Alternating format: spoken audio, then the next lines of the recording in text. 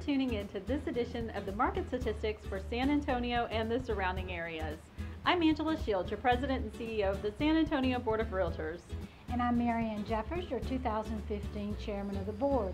We've just finished the third quarter of 2015, and already our number of sales are 11% higher than this time last year. That's right, and that's great news.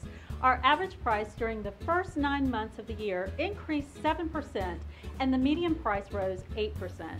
And when we look at the numbers just for September, we see a lot of increases there also. Total sales during the month were 2,413. That's 7% increase over last year. And median price also rose to 191,700. And that's 4% more than last year. And the average price was 233,218. And that's a 6% year-over-year increase. And months of inventory remained steady at 4 months. And days on market was 12 days less than this time last year, with homes spending just 52 days on the market in September. In just the city of San Antonio, total home sales increased 5% in September. The average price increased 10.9%, and the median price increased 12.2%. That's amazing. The majority of the homes sold in the city were existing homes, with 96.1% of those selling for list price. Wow. In Bexar County, total sales increased 6.7% last month. Kendall County sales rose 43.9%, and Wilson County reported a 4.8% growth in sales from last year.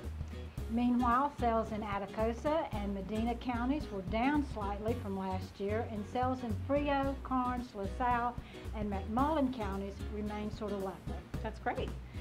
In Texas, sales increased 8.6% in September for a total of 25,975 sales.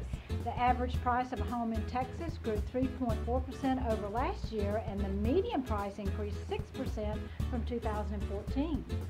We had an incredibly busy summer this year, and it doesn't look to be slowing down much heading into the fall. I hope not.